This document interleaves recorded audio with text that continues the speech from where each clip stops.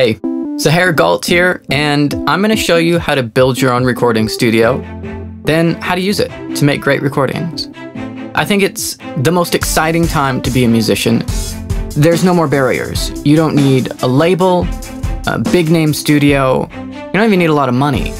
If you want to produce your own music, you can. And I've put together this series of videos to show you how.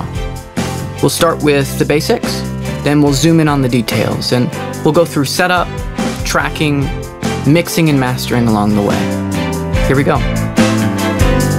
So, a lot of studios center around a digital audio workstation, or DAW for short, which is basically a computer outfitted with some software and an audio interface. For the computer, don't worry about PC versus Mac, it doesn't matter. But you'll probably want a 64-bit platform, a lot of RAM, and a fast processor.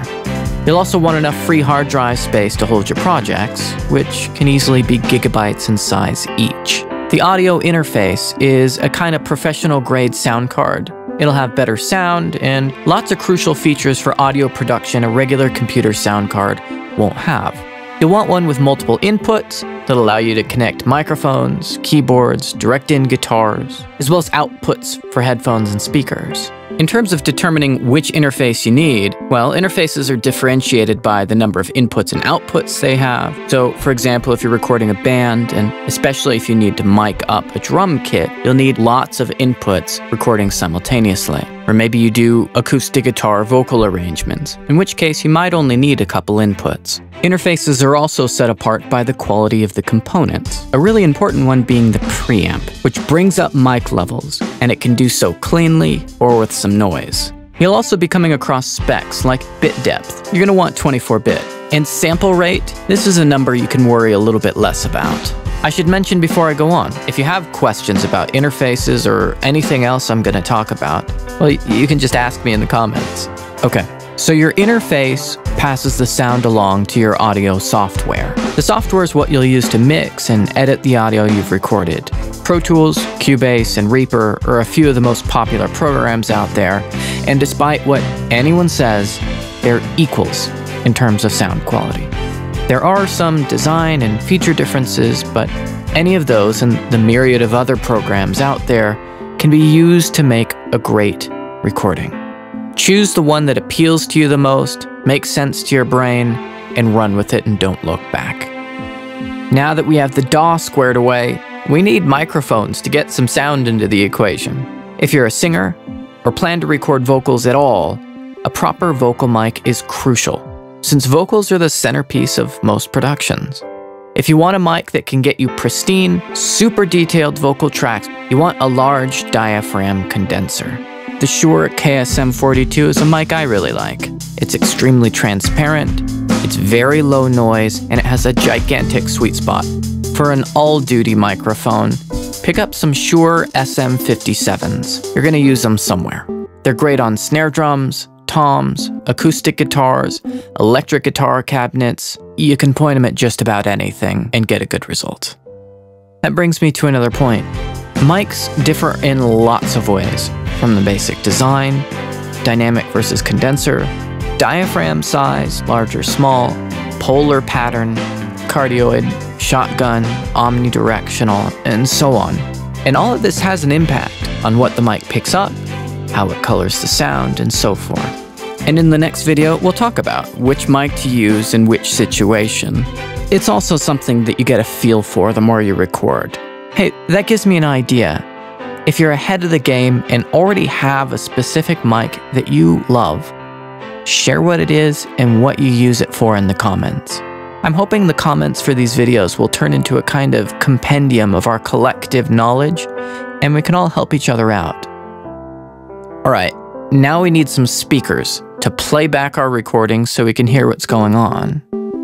You want what we call monitor speakers, which are studio speakers designed to have as flat a frequency response as possible. That way you can get a clear picture of what's going on in your mix without the speakers emphasizing certain frequencies and de-emphasizing other ones. You'll want near-field monitors, which, as the name might suggest, sit near you. And since I'm outlining the most efficient, simplest setup, get powered monitors, because then you don't need to worry about an amplifier. Now, once you have all the gear, hook it up. This is easy. Depending on your audio interface, it'll connect to your computer either via Thunderbolt, Firewire, USB, or PCI. It'll have its own set of drivers for it to work properly on your computer, which you should install according to the manufacturer's directions. Then, make sure your interface is off. And now you want to connect your speakers to the first two outputs of your interface. Most interface outputs tend to be TRS, balanced connections. And most pro audio monitors will have 1/4 inch TRS or XLR balanced connections as well, and you want to use these. Basically, avoid unbalanced connections. Then you'll plug your microphones into the mic inputs. If you have condenser mics like the KSM42, make sure you put them on channels that have phantom power. Phantom power is usually controlled by a switch on your interface that might say 48 volts. Make sure all your condensers have access to phantom power. Dynamic mics like the SM57 don't need phantom power. If you play keyboards or synths, you can plug these directly into the line ins of the interface using instrument cable. Your interface might also have a high Z input, which is made for things like guitars with pickups, electric or acoustic. Now it's time to turn everything on. Always turn your interface on first, then power up your monitor speakers. When powering down, turn off your speakers first, then turn your interface off. Doing things the other way around will make a nasty pop on your monitor speakers, which probably isn't great for them. And guess what? That's it. That's all the gear you need to make a great recording. Now you have it set up, and you're ready to rock. We'll talk about recording technique, mic positioning, levels, room treatment, and generally how to get the most out of your voice and instruments next time. All right, any questions? Post in the comments. Make sure to subscribe so you don't miss any of the upcoming videos in the series, and share this video with any musicians that you know. You'll help open the door to a world of music that just wouldn't have existed before. And that's a great thing. Okay, thanks for watching. I'm Sahar Galt. I'll see you next time.